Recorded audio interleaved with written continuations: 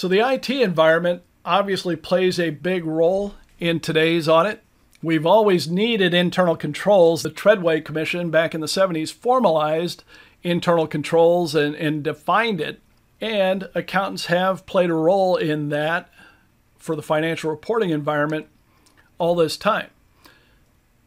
Of course, the IT environment complicates things because I can walk out with a thumb drive full of an entire company's information compared to the old days when I would have to bring out 10 file cabinets full of folders to get the equivalent of that information, or even more maybe.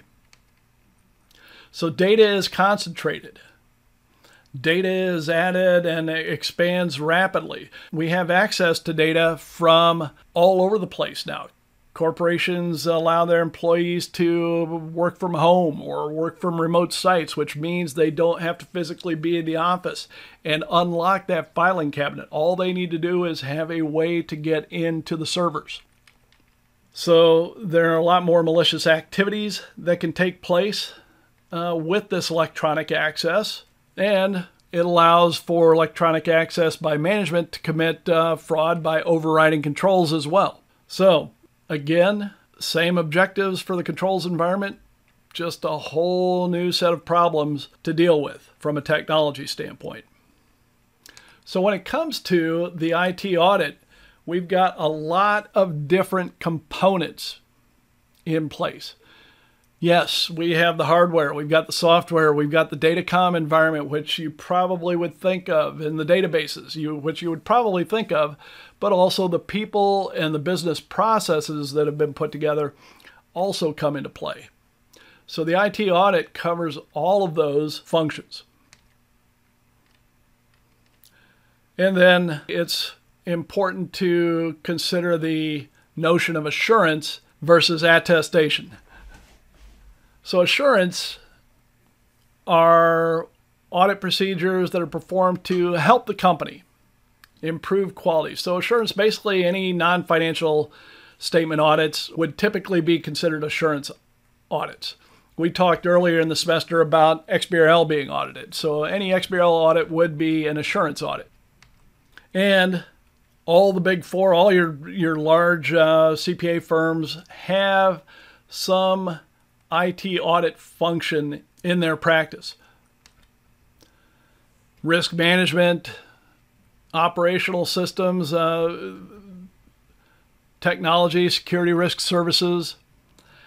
And you'll see these showing up depending on how the CPA firm is organized. And with each new managing partner a CPA firm brings in, or CEO, if you will, they could shift the org structure around a little bit. So sometimes they show up in advisory services and provide services because a lot of advisory services practice groups have a lot of technology knowledge, so they can help out the audit functions.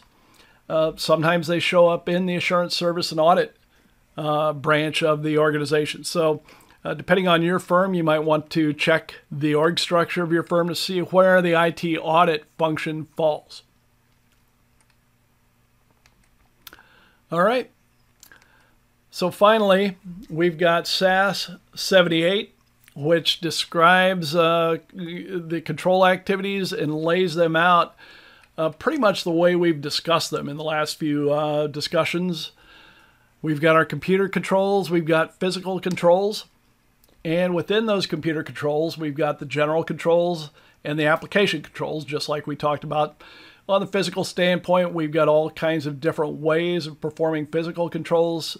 Segregation of duties is one that's going to come up many times when segregation of duties can't be achieved due to budgetary constraints or whatever. Supervision would be compensatory control, keeping accounting records and a good audit trail in those accounting records, as well as the other ones, authorization, verification, access control. So SAS 78 more or less mirrors the COSO report and is an update to SAS 55. So that's our first discussion of auditing IT environments. Hopefully you found it helpful.